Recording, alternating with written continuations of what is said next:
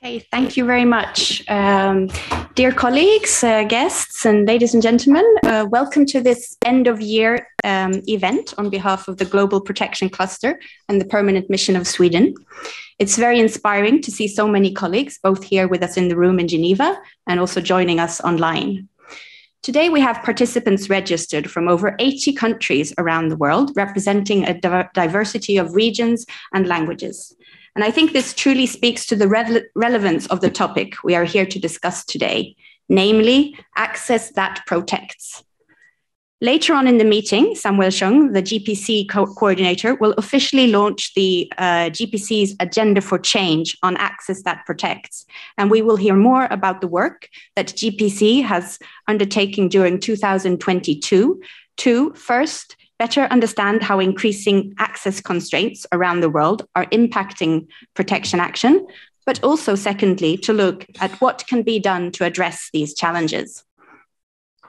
Now, to kick us off, let me begin by saying a few words on the Global Protection Forum and then comment briefly on Sweden's humanitarian strategy. Sweden was an active participant in this year's GPC's campaign on Access That Protects.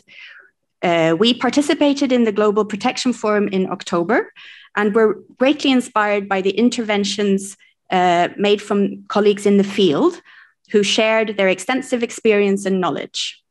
During the forum, we heard excellent examples of how protection actors work with communities to support community self-protection capacities and how an inclusive humanitarian system strives to ensure that all protection actors are recognized, valued, and supported. So turning now briefly to Sweden's humanitarian strategy, our strategy highlights the importance of mainstreaming and focusing on protection outcomes. It aims at reducing the risk of violence, threats, and abuse for crisis-affected people. The strategy guides our work and support to humanitarian crises around the world. We support partners and actions that mitigate threats, reduce vulnerabilities, and enhance capacities for self-protection. The strategy also includes objectives related to safe, unhindered, and sustained access. Wherever possible, we work with humanitarian diplomacy and across humanitarian development and political sections to advocate for humanitarian access to populations in hard-to-reach areas. We believe it's crucial for organizations to have an access mindset and a consistent approach to accessing more people in need of assistance and protection. We also need to raise awareness of the humanitarian principles and compliance with IHL to increase protection of people in need.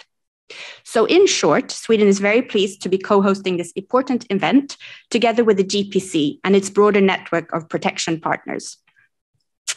So in today's meeting, as I mentioned earlier, Samuel Cheung, the GPC coordinator, will officially launch the GPC's Agenda for Change on Access That Protects, highlighting the policy and practice change priorities that have been developed throughout the year together with protection experts, both frontline practitioners and also policymakers. We are also pleased to be joined by participants from OCHA, NRC, ICRC, the EU, the UK, and the US, and others in the room.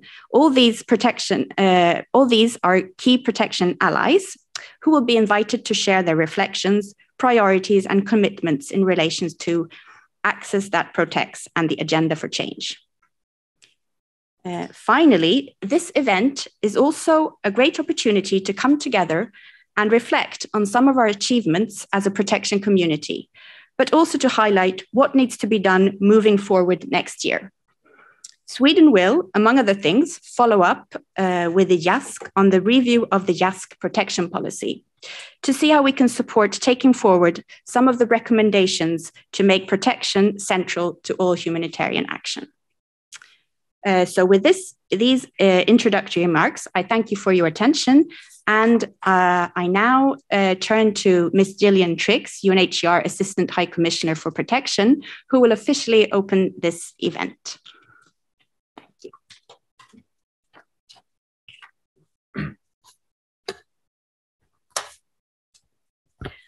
Well, thank you, Hannah.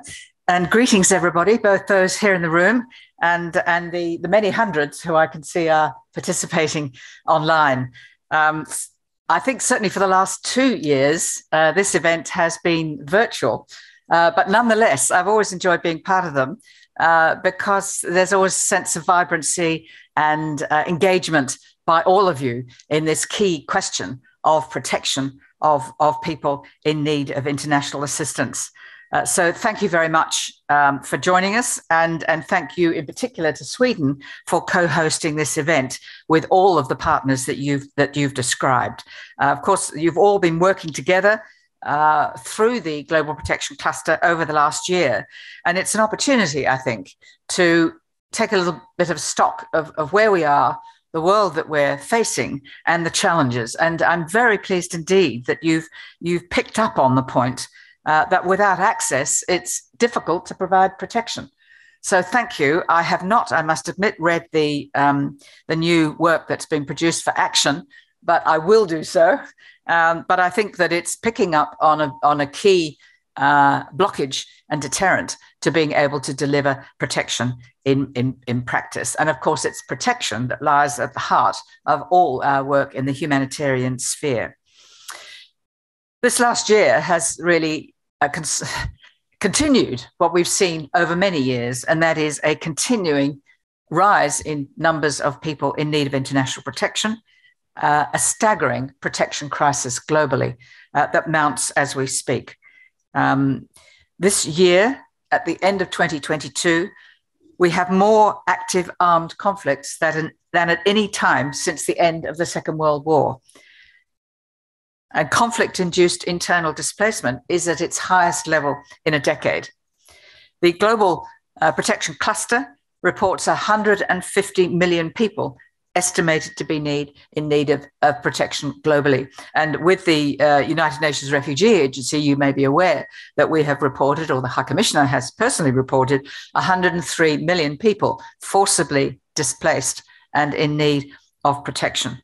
But another statistic that perhaps gives a sense of how this is evolving is that this year alone, the UNHCR is dealing with 40 crises, protection crises and emergencies, 21 of them new. In our history now, more than 70 years, we have never faced numbers of this kind and emergencies of this number and variety, all or many of them of a particularly protracted environment in which some of the traditional protection solutions that UNHCR has worked for are really no longer possible. We, of course, have seen a very significant decline in resettlement places, rising again this year, but also the difficulty of returns in safety to places of conflict. We're also, of course, talking about the climate crisis, which is likely to deliver even more millions as the years go by. But nothing, of course, can really alter the reality that most of the protection crises, in fact, overwhelmingly, they are driven by conflict, although we expect to see that conflict increased with the climate crisis. I had expected by this time, at the end of 22, to be talking about the social and economic impact on vulnerable people of the COVID pandemic. But of course, that really underpins many of the vulnerabilities and protection needs that we continue to see. But of course, we haven't been talking about it so much because we've seen the war in Ukraine and other crises, huge humanitarian crises with 6 million displaced in the Congo, the civil war in Mozambique continuing, the war in Ethiopia, and of course the continuing humanitarian crisis for the Rohingya having fled from Myanmar, and an inability to resolve the need for many millions to return to Syria, and to countries like Turkey continuing to sustain a huge burden. So it's a time to rethink. If we every year at UNHCR, we produce more figures. There'll be more emergencies next year. There'll be higher numbers. We keep on doing it, but we're not solving the problem. And it is time for some refreshed thinking. And if protection is at the core of our work, then access in order to achieve that protection is critical. So I'm really very personally very pleased to see the thinking that's gone into this new initiative. Of course, in these crises, we've seen some silver linings. And one is that we've seen a very great increase in our reliance and understanding of the importance of local humanitarian groups, particularly local women's groups who were, of course, responding to the COVID-19 pandemic and who are, in the absence of access from international players, are actually playing a significant role in providing support for survivors of gender-based violence, numbers of which, of course, continue to rise, but also negotiating at the local level, typically with principals, often with government officials, to ensure access to schools for children living in an environment of active hostilities. So we are learning to place much greater emphasis on local communities to ensure that more of the funding goes to those local communities and that we can support them in delivering where they can. But it is clear that we are not keeping pace with the increasing scale and the complex nature of protection risks globally. We have, as broadly speaking, similar funds this year as we had last year. But the reality is that the needs are massively increasing. And so we are unfortunately in a position of going to countries that we most want to persuade to understand the principle of responsibility sharing and solidarity. Those countries we're actually going back to as host countries to say we have less funding, less money to support them, which is a very, very difficult argument for us to make. But returning then to the phenomenon of lack of access, we are seeing this in many, many contexts. And I understand we have 32 protection cluster operations, which are active globally, and they're all ones in which we see profound constraints on our ability to provide the humanitarian aid. And there are numbers of examples, but one of the ironies is that the groups or communities that are most in need of protection support are the ones most likely to be inaccessible for life-saving assistance, the hardest to reach. And sadly, it appears to be by design, with access-related restrictions as part of the strategies adopted by parties to a conflict, the aim being deliberately to harm civilians and to prevent protection by presence, which we all know is so critically important. There are many examples, and you'll all be very familiar with them. Of course, Ethiopia in Tigray, the inability to get access to that area. To the Ukraine, recently, a greater level of access to reclaimed or liberated areas towards the east of Ukraine, and trucks starting to move in with food and winterization equipment. We've seen particular constraints impacting protection in Afghanistan. And one that, of course, is particularly troubling is the restriction on the participation and movement of female staff by the de facto authorities, which is an example, again, of policy-induced access restraints impacting the ability of protection actors to provide safe and confidential services to women and to girls. In South Sudan, we see subnational and intercommunal violence, bureaucratic impediments, and physical restraints, such as flooding at an unprecedented level, poor road conditions, and all having an impact on the affected populations.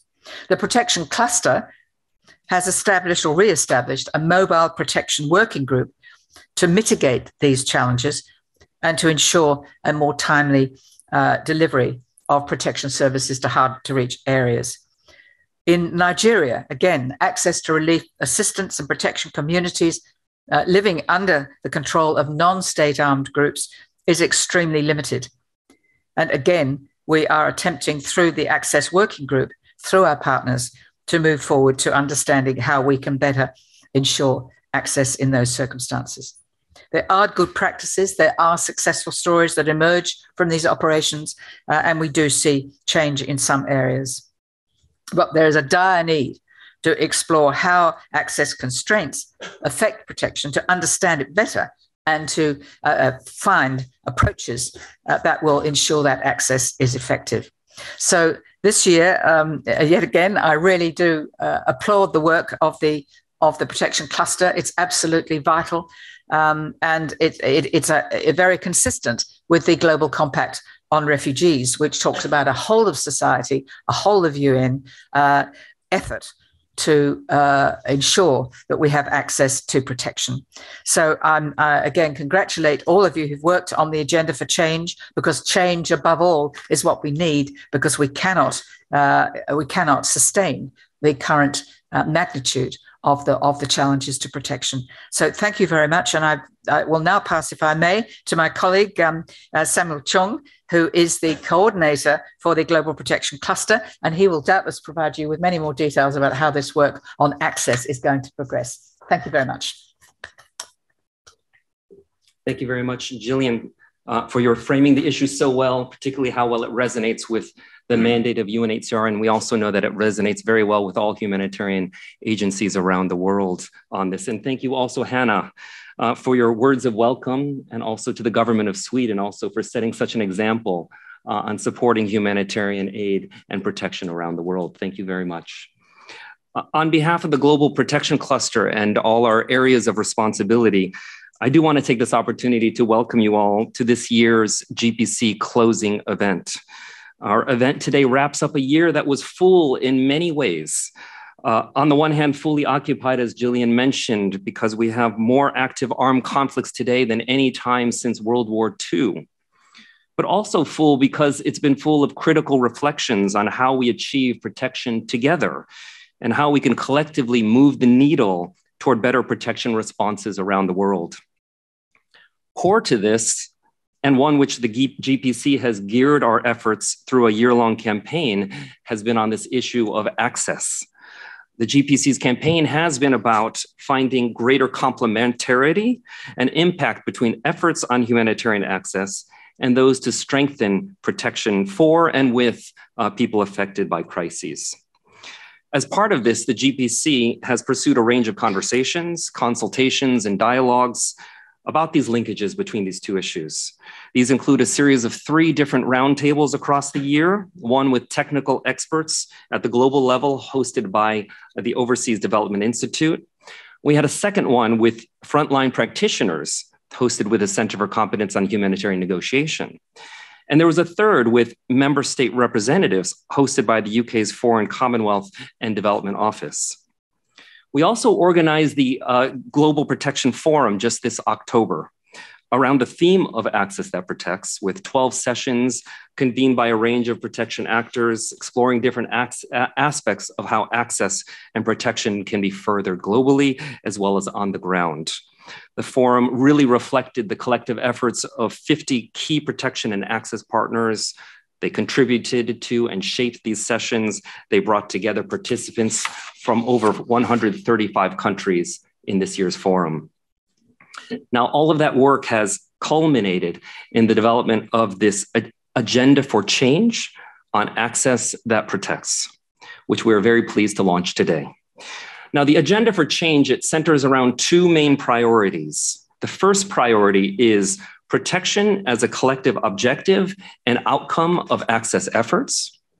And the second priority is around sustainable and quality access for protection.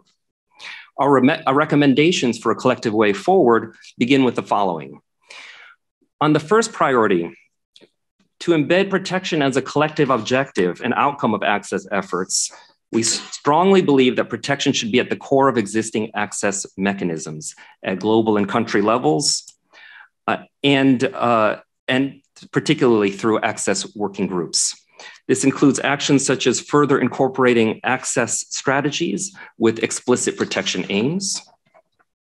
Another important area for action relates to protection actors being active and predictable partners alongside the humanitarian country teams in their access engagement.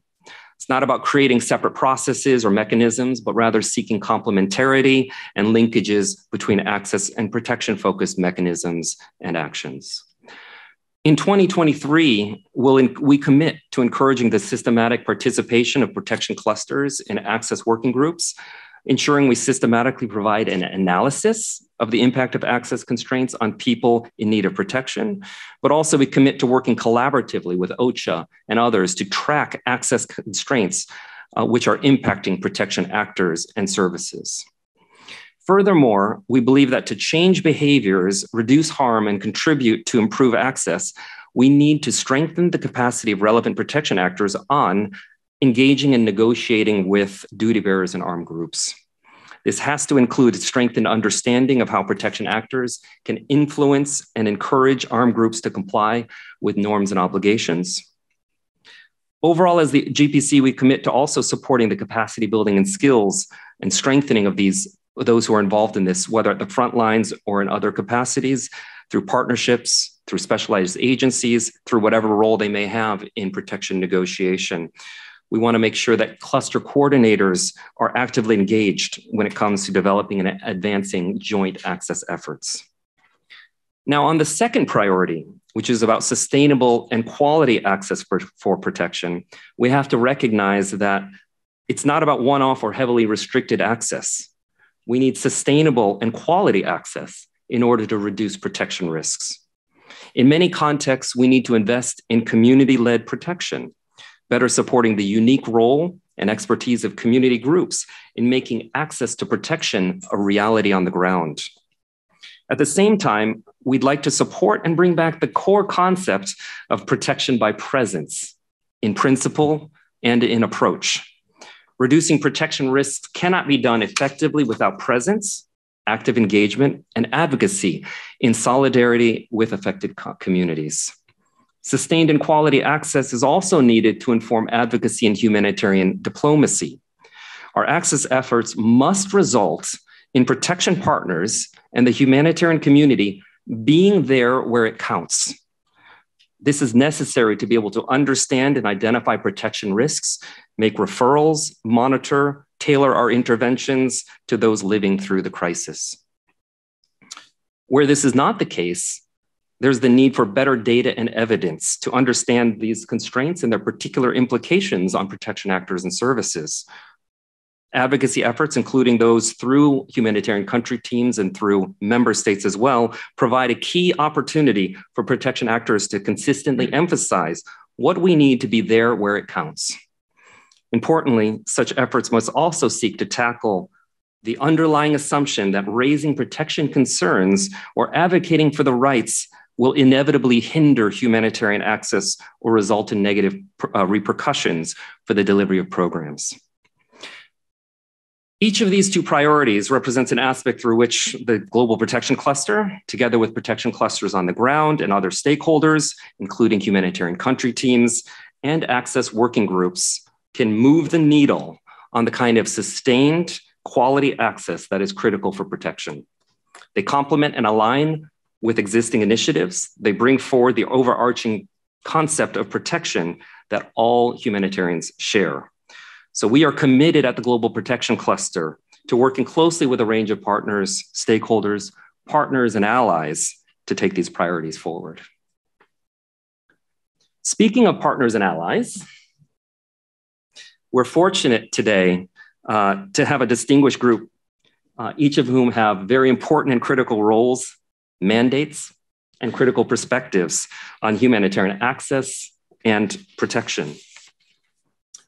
Online virtually, we have Aurélien Boufflet, Chief Policy Advice and Planning for OCHA.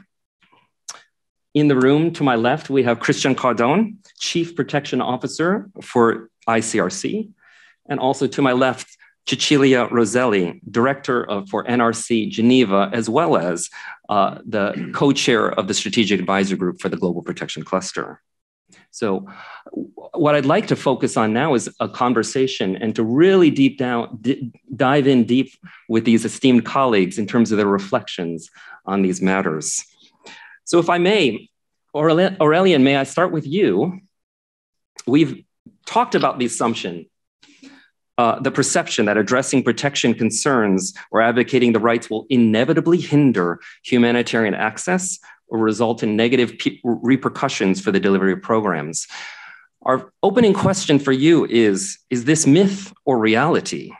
And in either case, how do we turn the corner on this important issue? Aurélien, over to you for your reflections. Thank you, Sam, and good afternoon to you, and good afternoon to everyone. Sorry, I'm not in the room with you. I'm in New York. And thank you also, Hannah, for Sweden's continued support and continued push on protection and access issues. Now, to answer your question, Sam, is it a myth or reality or perception? Is it a reality? Certainly no. If you look at some of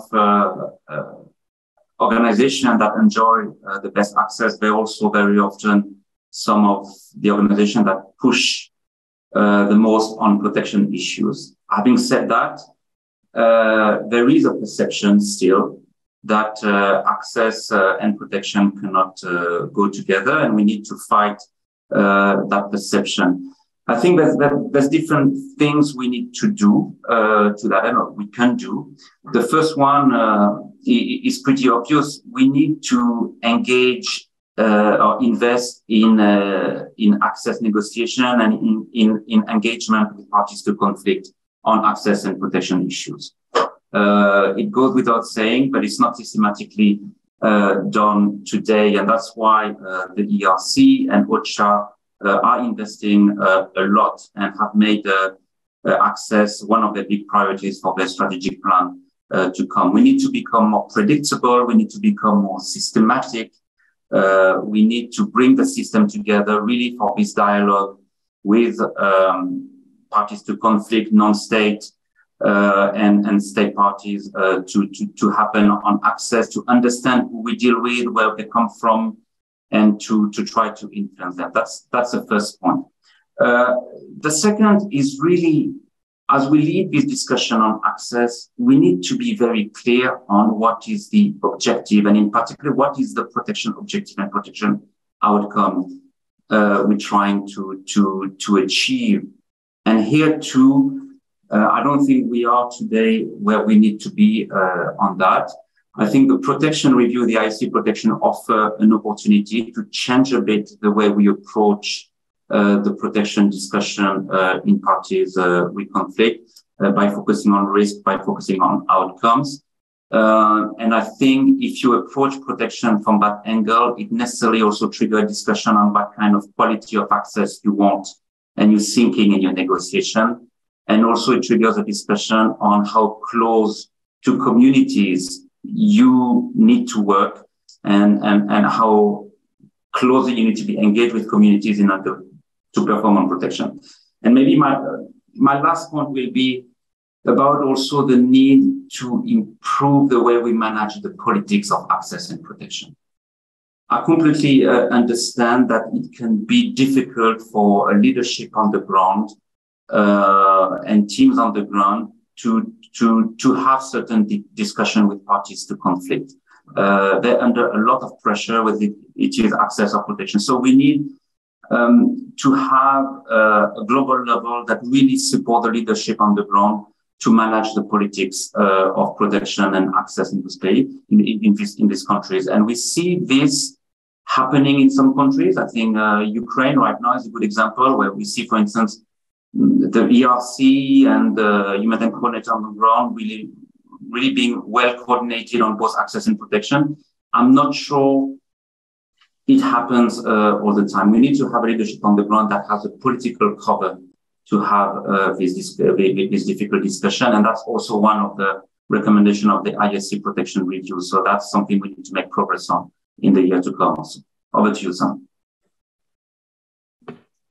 Thank you, Aurélien. Can't agree more on your reflections on that and how we can indeed make it a reality, both in terms of protection as the starting point, the trigger for how we look at these access discussions, but also, as you note, the importance, particularly in concrete situations on the ground, how we can provide that type of political cover for leadership on the ground to make those critical decisions together. Perhaps I can move on to Christian, if I may. With another question along these lines. As one of the world's chief protection mandated agencies, what insights might you have to share with us on dealing with protection activities being perceived as sensitive, as well as lessons learned on keeping a foundation that humanitarian access is an obligation under IHL? Your perspectives, please. Thank you very much, Sam. Thank you very much for the invitation today. and for organizing it.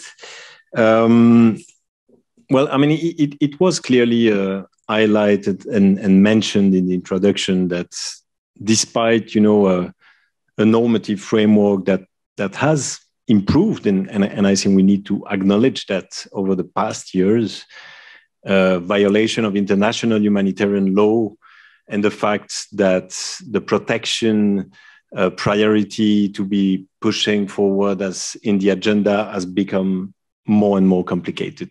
That's a fact, and unfortunately, that's what we have again realized in past months. When you talk about protection, specifically when it comes to ICRC in armed conflict situation, obviously you're talking about sensitive matters, sexual violence, the way hostilities would be conducted, the way prisoners of wars are being treated, are obviously very sensitive issues, as we all know. So I believe that, the way conflicts have been evolving and the current environment that we are facing is also pushing us to put into question certain things and kind of challenge a bit some of the things we've been doing for years, including when it comes to very basic protection standards. There are things that probably do not function anymore, and there are things that actually function well and should be reinforced. And if I may just list what I believe are the things that should be maintained and actually reinforced, very basic stuff. But the first one, which actually for all of us, I guess, protection actors, is the basic one. It's the access to affected population. And I would even say the proximity to affected population, despite the fact that this can be sometimes, unfortunately, too often complicated. There are still many ways where we can have that more proximity and not through many intermediaries. From the ICRC experience, at least, the way and when we can have certain protection results and outcomes, it's actually when we manage to have ourselves the access directly to the population affected. And that's, I would say, a first one that can be reinforced and that sometimes is probably not explored enough. Talking to everybody, to all actors that have an influence in conflict setting will obviously help the access you can have, will obviously help the protection work you can do. And as we know, sometimes we put certain limits to that. But we believe that more than ever, we need to talk to everybody, wherever they are, whoever they are. Al-Qaeda, Islamic States. These are interlocutors that have a certain influence, sometimes, obviously, as we know, on communities, on areas. And as protection actors, we need to engage with all these actors, making sure that at some point there can be an impact and that we can hopefully change certain behaviors. I always like to give the example of Afghanistan, where the current authorities, in particular, have had a very good knowledge of the ICRC and the work they do in detention because of the many years we have spent in Afghanistan and in other places of detention that we have visited, and which allows us today to have a good access to places of detention under the current authorities. This is just an example I wanted to flag. And another one, which I believe can be reinforced, it's confidentiality. And let me be very clear that confidentiality doesn't mean that you remain silent. Confidentiality means that you're not reporting in front of the media what you have witnessed, but actually when you are in front of the parties to the conflict, you actually express very clearly where the problems are and where we believe that there should be improvements. And obviously the neutral, intermediary and independent humanitarian action, which will always be obviously guiding principles, allowing us to build trust with parties to conflict. And if you allow me, Sam, to complete on maybe where we need to adapt, where possibly there are things that should be put into question and challenged. I think the first one that we are working on also under your leadership, it's what are we talking about? what protection means, in particular today in this world. When do we do protection? What are the humanitarian activities that actually contribute to protection outcomes? It's a real issue that probably will need further work and to be clarified.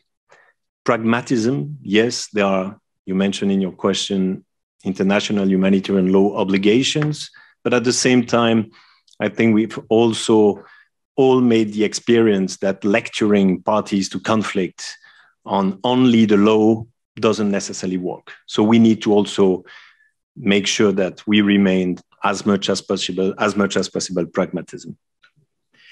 Digital, there will be the risk and opportunities associated to digital sphere. Risk obviously related to misinformation, disinformation, hate speech that we know well and which have further impact on population affected.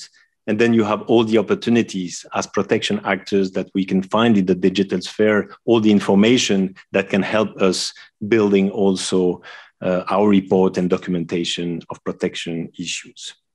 And last but not least, I think it's consistency in a world where obviously you are constantly observed and making sure that you are constant in your approach and what you are exactly developing in the field. I think that's absolutely key if you want to maintain a certain line and keeping and hopefully improving your access. Sorry. Thank you, Christian, for those reflections. If I can ask you a quick follow-up question, do you think in our lifetimes, do you think protection will always be viewed as sensitive, or is there any way where it cannot be viewed so sensitively? I think it will always remain sensitive.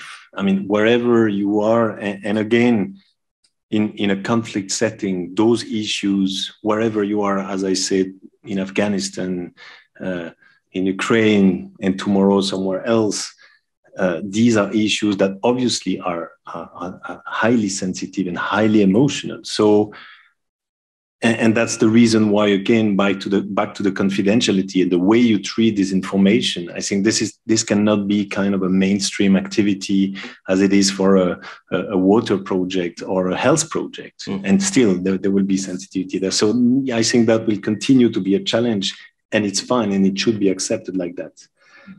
Thank you.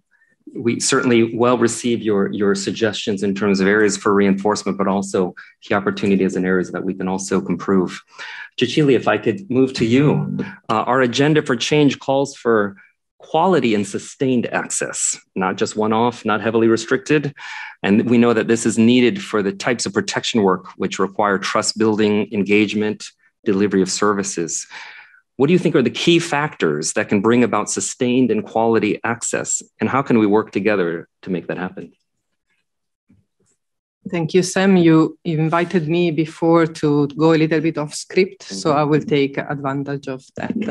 And it's my pleasure to be here with you and represent NGOs, which are the backbone, I would like to say, of the coordination infrastructure that the Global Protection Cluster represents, but also the access working groups are at the field level and at operational level.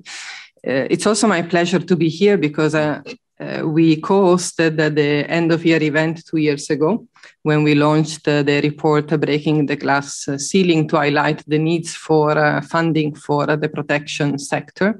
And I think we have made a long way since then. So it's really great to hear that from Mrs. Triggs earlier, mentioning the need for thinking a little bit outside the box and have a fresh view of protection. I think the work that has been done this year to connect access and protection is a statement of that approach to look at rethinking. And it's really great to see OCHA also contributing to this debate as a testament again of the need to work together at making sure that there is complementarity between access and protection here in Geneva, but most importantly at operational level where the needs are overwhelming us. So now to your question, actually, you asked me what are the key factors to ensure quality and sustained access. And I would like to reflect on two main elements. One is training for increased negotiation capacity.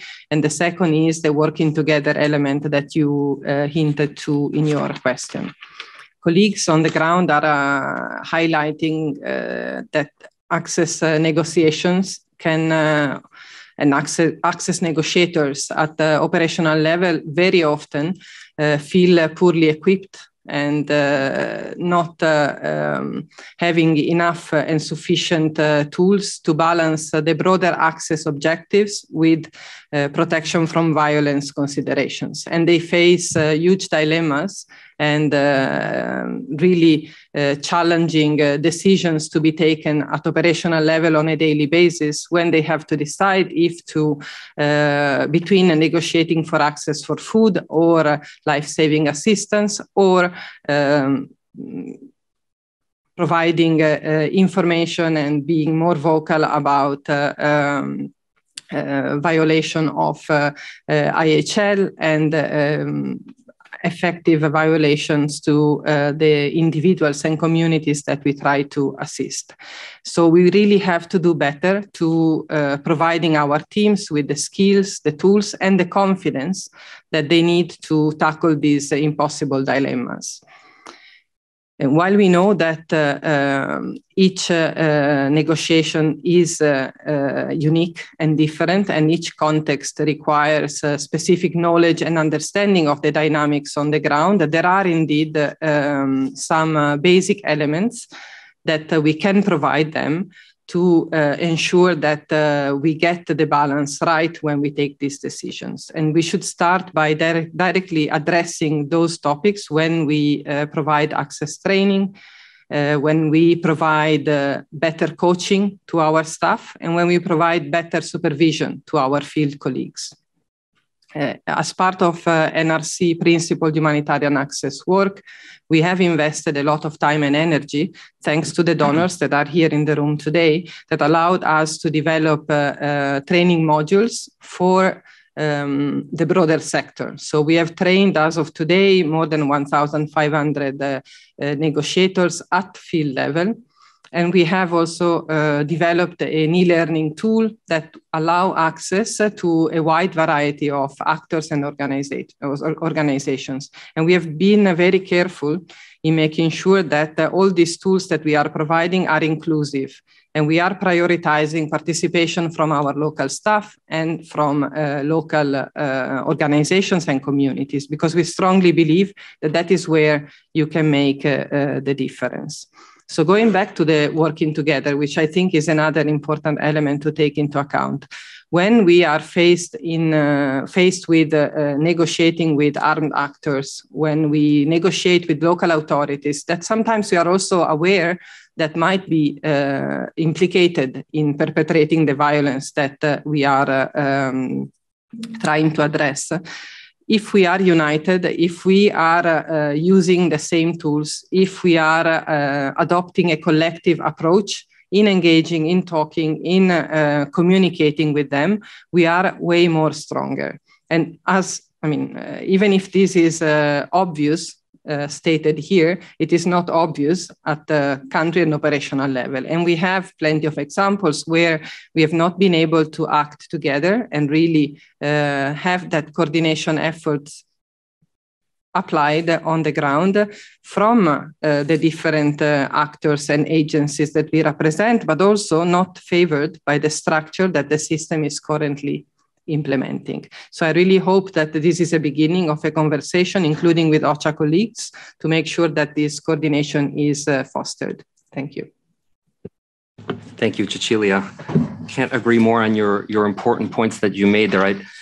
On that issue of impossible dilemmas that our colleagues in the field are facing, it's a strong point of resonance for me. I'm wondering, for the several hundred colleagues online and those that are in the field around the world, do you feel like you're in impossible dilemmas, and how do we break that circle, that cycle of being in that way? Is obviously through capacity building and negotiations, but also again that sense, how do we get out of that? And And also maybe just to echo your point on, first of all, hats off to the NGOs who form the backbone of the global protection cluster. It's on the ground around the world. And we know in terms of issues on negotiation, the impact that is felt from the NGO community there. And that real question, how do we pick up on those threads of really, we've talked about working together. When rubber hits the road on negotiations collectively on the ground, how do we make that happen more, particularly as it impacts protection? Maybe we can move on. Aurélien, we're going to come back to you if you'll allow me. When we discuss humanitarian access, and this really picks up right on that last question, not as an end goal, but a means to fulfill the broader objective to make people feel safer, be safer, and protect their dignity and rights. Aurélien, from your perspective, how do you see this moving forward? And when would you say we've done enough to reach our objective? Aurélien, over to you. Thank you, Sam. And yes, I allow you to come back to me.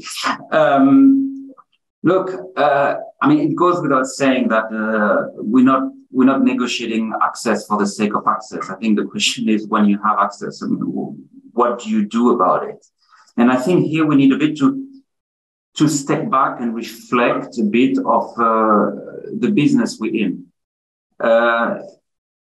What is our mission? I mean, it's really to principle of humanity, protect the life and health of people, respect for human beings. And if you go back to that, the consequence of that is that relief operations have a kind of protection objective, it's a protection mission we in.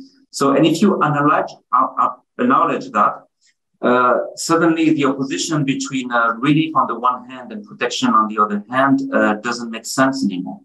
Relief becomes really an instrument of a protection outcome, and it needs also to inform access, engagement, and discussion you have. I mean, including in terms of quality of access, sustainability of access. So first we need to clarify that. I mean, what we are striving for ultimately is for people to be safer, for the life of people to be protected, for their dignity to be respected. And our relief operation is to serve that goal. We're not in the business, to quote the 90s, of feeding the well dead, as we used to say. Now, is there an end point? I don't think there will ever be an end point. I mean, these are really complex environment and complex issues, and we'll never manage to put together the perfect response, certainly not. But there are a couple of things we can do to improve the situation, and where our efforts need to focus. Christian said we need to talk to all actors. So of course, I mean, and I also said it in my first intervention, that's a starting point without restrictions. But under the new agenda, there's some very concrete steps we can take. First, we need to make sure that protection actors on the ground, protection clusters on the ground, really feed in access discussion, that protection data, protection analysis really inform access strategies and access discussion. It can be as easy as making sure that protection clusters participate in access working group, which to my knowledge is not always the case at the moment. So that's reviewing and rethinking how we measure success in the response, and really try to give space in this assessment to protection impact and protection outcomes. The question HC and HCTs should ask themselves, and that we should support them in asking themselves, is at the end of the response, I mean, are people safer?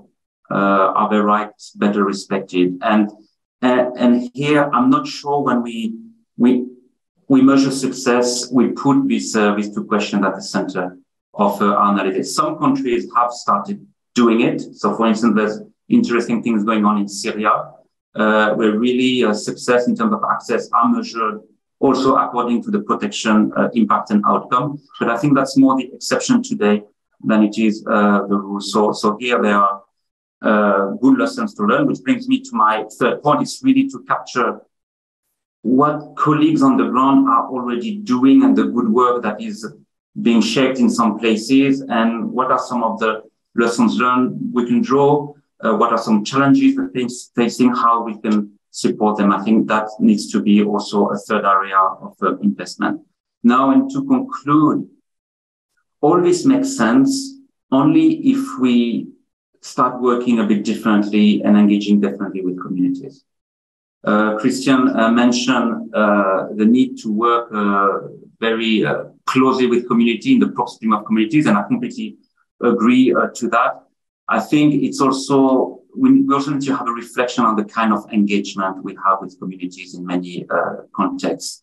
The Ground Truth Solutions report that was just released is pretty damning for the way communities feel in the response and whether we meet their needs, including in terms of protection. So we need to reflect on how we make the communities participate in the response, including on the protection element, and how we get out of what I would summarize maybe quickly, but I think it's telling how an HC once told me that we approach our community engagement like a customer satisfaction survey.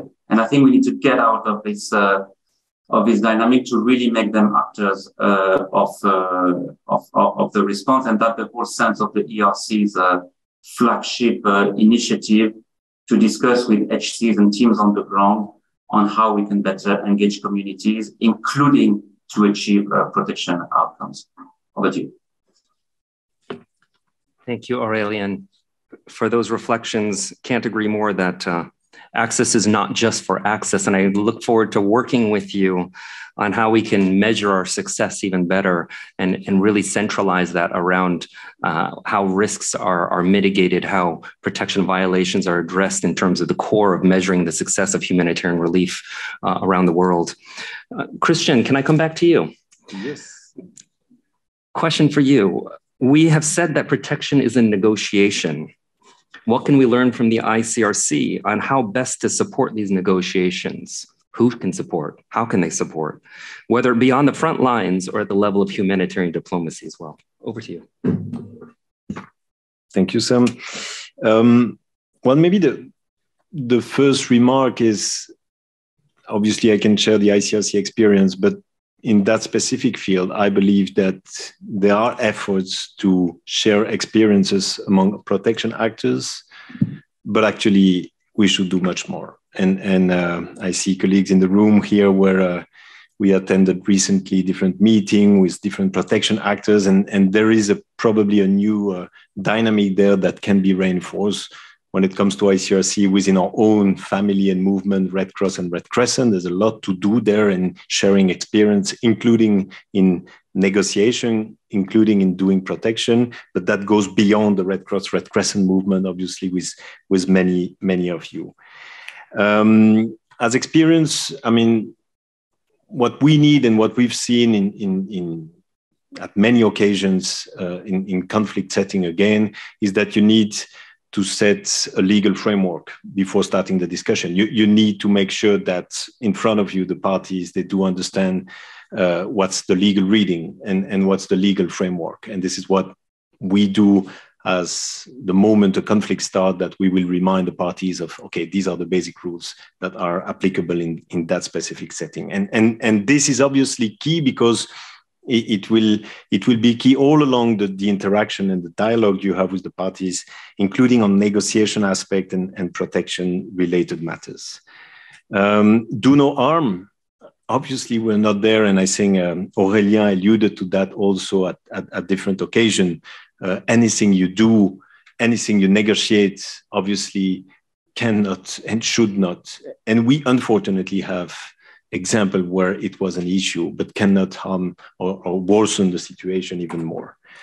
And there, yes, the community-based protection or community approach is absolutely key. And this is not only the case for distribution of food, this is not only the case for water and health project, but also for protection. we need to know what are the mechanisms that are being put in place by the community to face protection issues. We all are investing in that in a way or another in recent years, but we probably need to do much more there.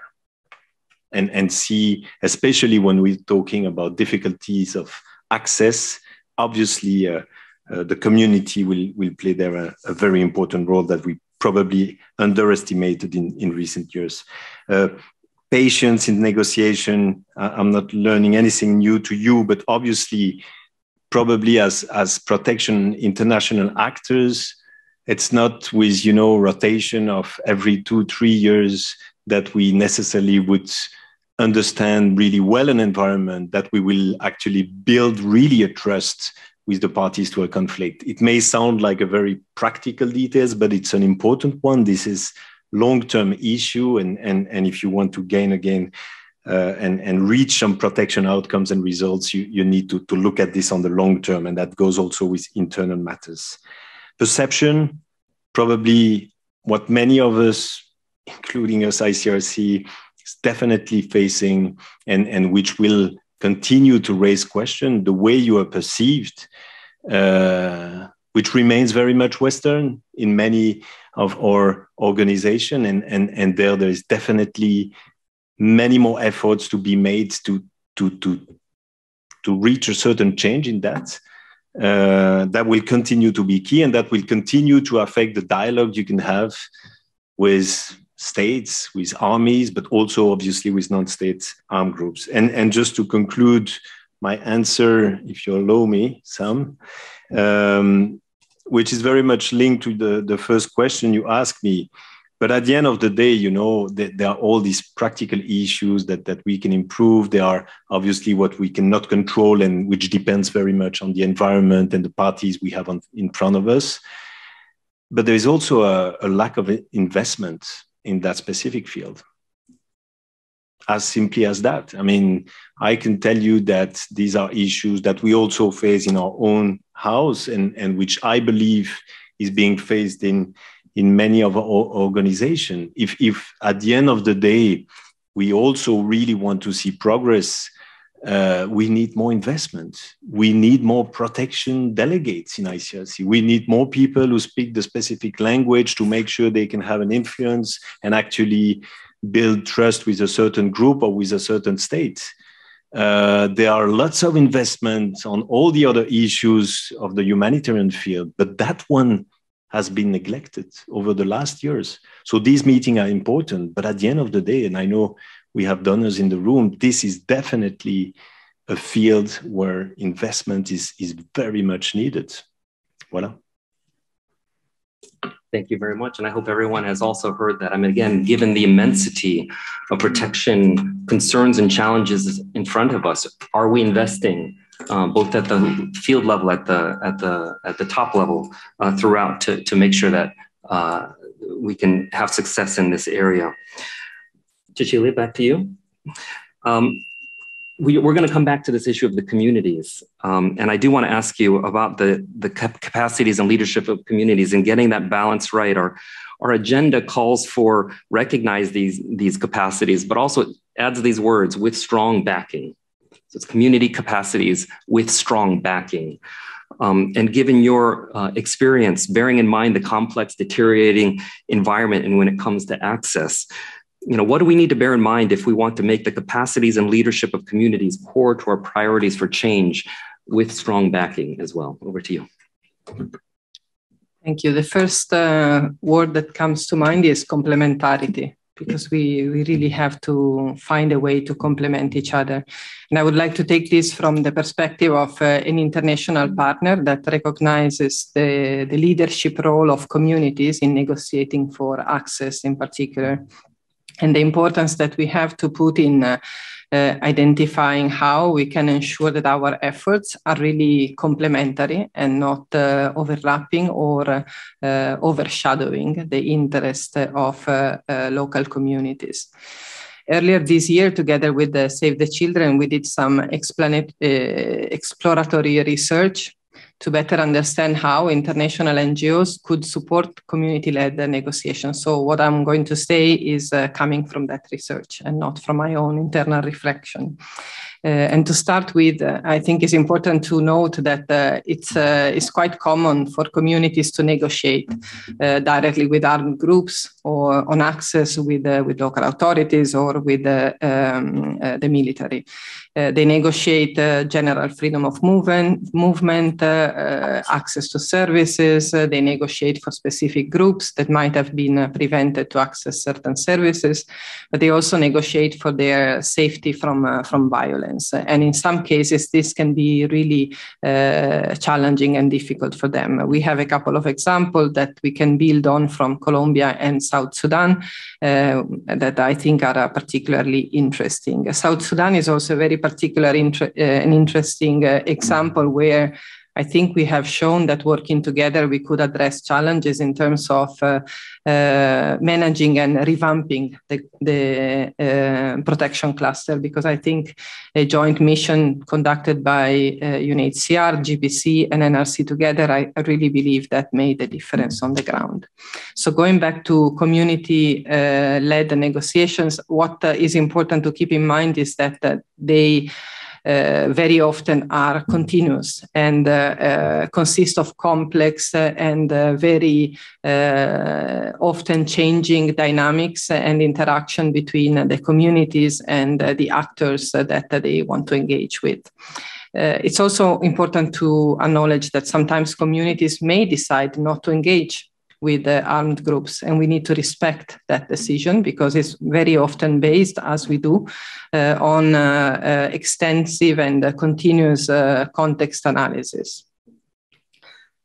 There is a role to play for international NGOs to support community-led negotiations, and we have to approach this with care and being intentional when we do that. So we have highlighted 3 key principles that we have to keep in mind when we do so.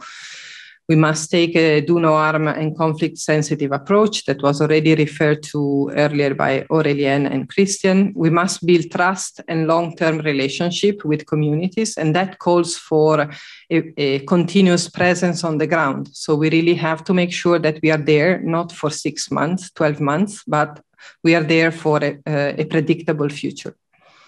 And we must respect communities' decisions to engage or not engage with us or without us. So I really think it's important that there is a component of respect. We have identified 4 specific contributions that international NGOs can make in support of community-led negotiations. The first one is to support community cohesion and representation structures. We have noted that representation structures within communities are extremely important and can increase the likelihood and success of negotiations because they give the legitimacy to communities to really push forward for their requests and their needs and allow them to speak with their counterparts with whom they have to negotiate and dialogue with a different level of assertiveness.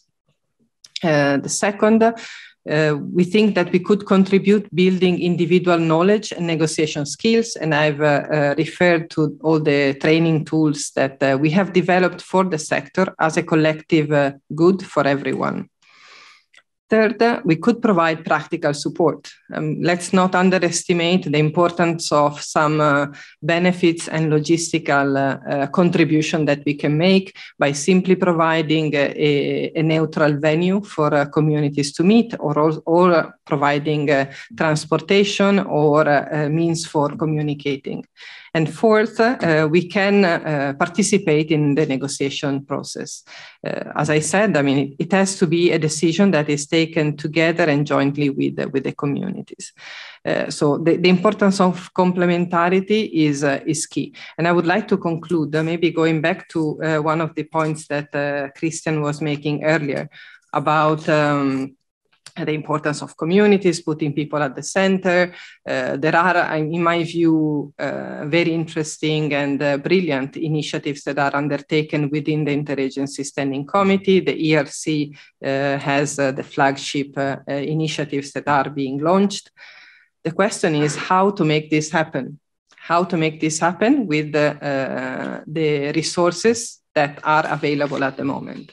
I really think we have good ideas, but we need to operationalize those ideas, and we have to do it with an investment. So I really liked your point, the point that you made at the end, because I really think that if we are serious in willing to change the system, to put people at the center, we need to invest in doing it. Thank you. Thank you. And I hope this agenda for change is about showing that we're serious about this investment, but also we're serious about operationalizing these. So thank you also for such concrete reflections as well as recommendations on this important topic. Cecilia, if I could just thank you, Christian, if I can thank you, and Aurelian, thank you as well. For your valuable insights during this. We started this as a reflection from key allies and partners, and I know it starts here, but also includes many of those in the room and those that have joined online. So really want to thank you guys for your valuable remarks. I know we can count on you as we move forward with this agenda for change.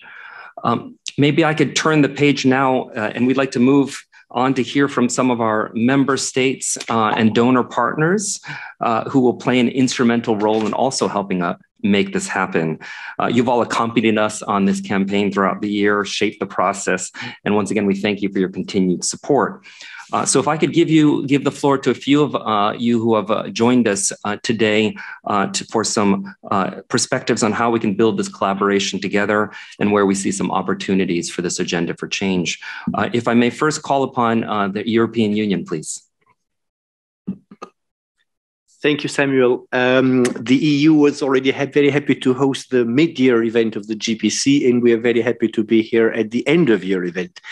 Let me start by acknowledging on behalf of the EU, and in this context, more specifically ECHO, the big importance of this topic. And as speakers have amply illustrated, access being a precondition for safe and effective humanitarian work, it's a necessity. And of course, humanitarians must engage with all parties to negotiate access and to negotiate ideally sustained and quality access.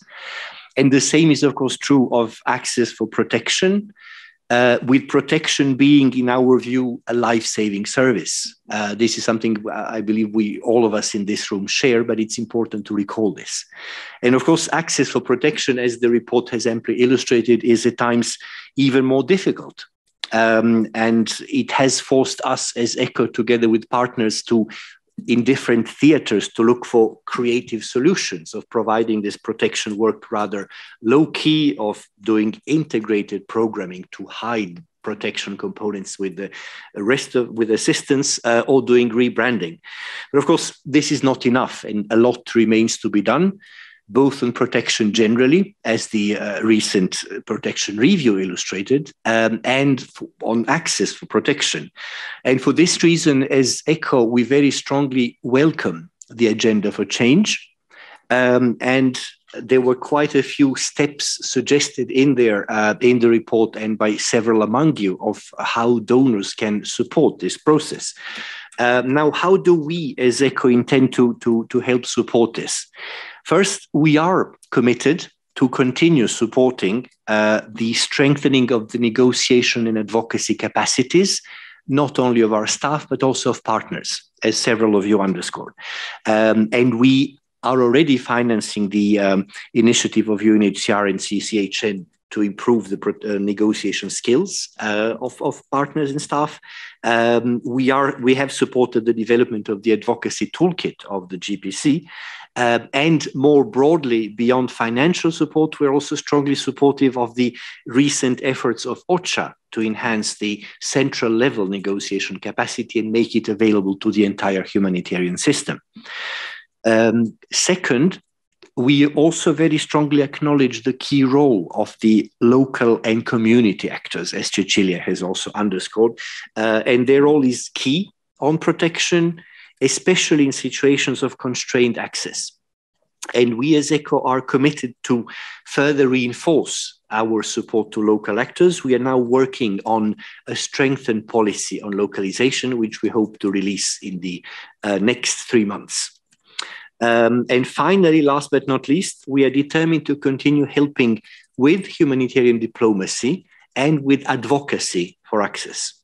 And to do that locally as appropriate with authorities, but also to do that globally. And it is no big secret that access will feature very prominently at the second European Humanitarian Forum, which ECHO is organizing together with Sweden in March 2023 in Brussels. So to conclude, I do hope that the agenda for change will help make a difference to the people we serve, and we as ECHO are definitely there to continue supporting all of your work on this. Thank you. Thank you very much. Your messages and commitments are very, very well received. May I move on now to the United Kingdom? Thanks very much, Samuel. And very happy to speak, very pleased to see the launch of this agenda. As Gillian said, we can't sustain the trajectory that we're on at the moment. And for the UK, we feel that this agenda can really help.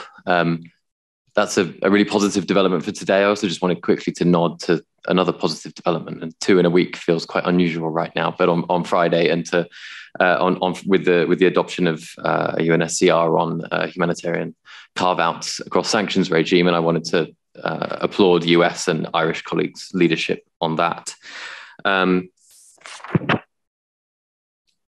I think the first point I wanted to make is just to echo other colleagues' perspectives on the importance of putting communities at centre stage of all of this. And I think you've made a good start on all of that, Samuel.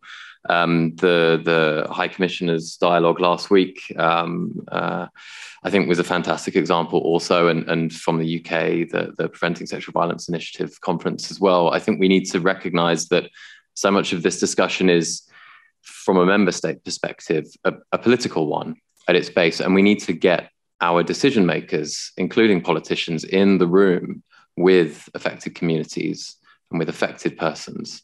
It's not enough just to talk about what affected communities' views are and put that through the filter of the bureaucracy. We've got to cut that out and put people in the same room face to face with one another, so that communities are genuinely at the centre of decision making.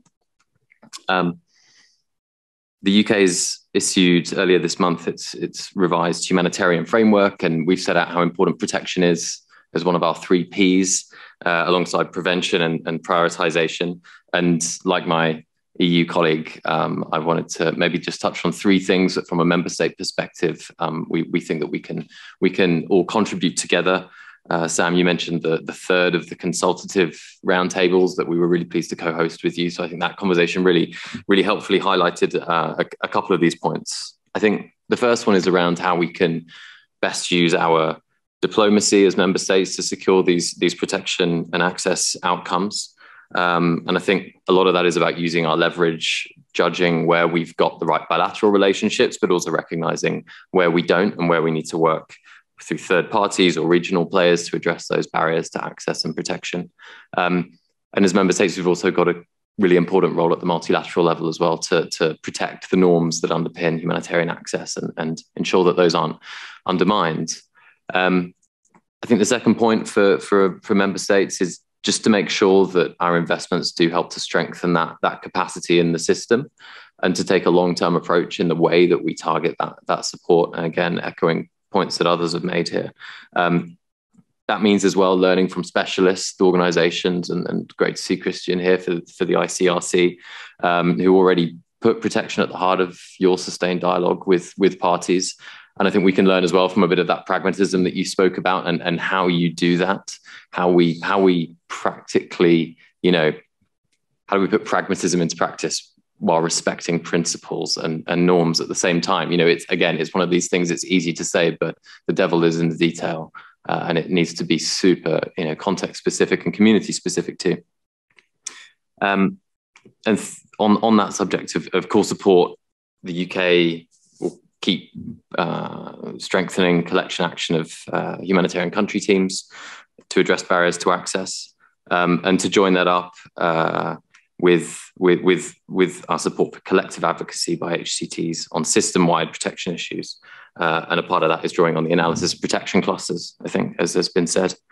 And then thirdly, finally, just to come back to this point, I think around how critical it is to recognize how political some of this is, and to put both access and protection at the heart of our narrative on what it means to do humanitarian work, to recognize that this isn't solely about technocratic changes and bringing different parts of the system together. It's also about thinking in a different way and articulating our thought in a different way. And that change in mindset is, I think, really needed right from the front line all the way to the Security Council chamber. And from the UK's perspective, I think the Agenda for Change can play a really important part in doing that. Thanks. Thank you to the UK, not only for co-hosting the past roundtable, but we look forward to that being a beginning for lots of collaboration in the year to come. Thank you for that. Finally, if I can move to the United States, who is online. United States, over to you. Thanks so much, Sam. Many thanks to the Global Protection Cluster, as well as the Permanent Mission of Sweden for hosting this event today and for launching the Agenda for Change. And thanks very much to all panelists. I'm very sorry to not be joining in person. Given the staggering protection crisis around the world, we agree it's absolutely critical to take a hard look at how we can advance protection outcomes through humanitarian access initiatives. I think, as you know, and as others have said, protection is a top priority for the US. We support the overarching priorities outlined in the Agenda for Change. And today we wanted to highlight just a few themes or messages that really resonated for us in particular. First, protection must be at the core of humanitarian access planning. We agree. Protection efforts and humanitarian access initiatives are mutually reinforcing, and we really do agree that sustained and quality humanitarian access is needed to deliver protection to populations who've otherwise been denied basic relief and services.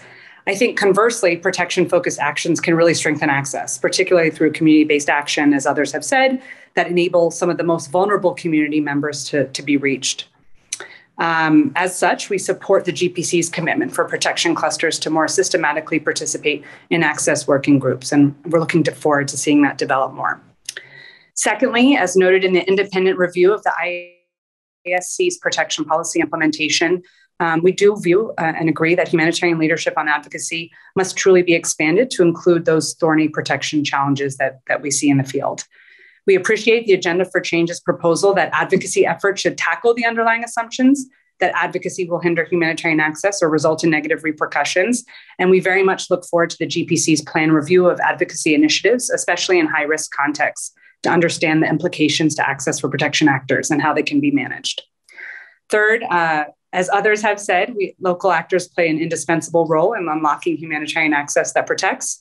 I think during the Global Protection Forum, we heard really compelling examples of the role of community actors in negotiating access for protection in Burkina Faso, in Yemen, in Colombia, and elsewhere. And in our localization efforts, we really want to elevate the visibility of and support for locally led action in protection coordination mechanisms and processes.